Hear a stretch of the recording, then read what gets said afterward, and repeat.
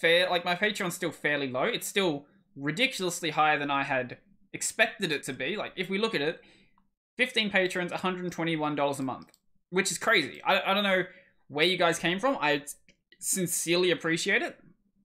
One of the guys who recently joined at a $4 tier, he was like, oh yeah, I'm just gonna like raise it up to $32. It's like, all right then. I don't know how long he's gonna keep it. I don't know. I never understand why someone would want to pay $32 a month for free content that they can, you know, just watch on my channel anyway. I very much appreciate it, but I don't understand, you know, why anyone actually does that. If someone who actually does do that, I don't know, I think, yeah, Joachim, you watch the podcast. If you get to this point, tell me why you actually donate $32 a month. I don't get it.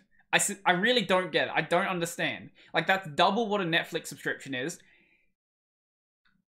I don't think that the content I put out is worth that much. Obviously, I do like the content mainly that I put out. I have a lot of criticisms of it, but that's mainly just because I have to watch it for like an hour and a half when I edit it, and like an hour when I'm recording it, and I'm sick of hearing my voice by the end of it. So for me, I find it to be really annoying, and there are things that I noticed I can work on, like the audio quality, which probably going to be improved by a better mic. Obviously, the video quality, I'm using a Logitech webcam, but that can be massively improved by getting, you know, either a mirrorless or a DSLR. I'll probably go mirrorless just because they're cheaper.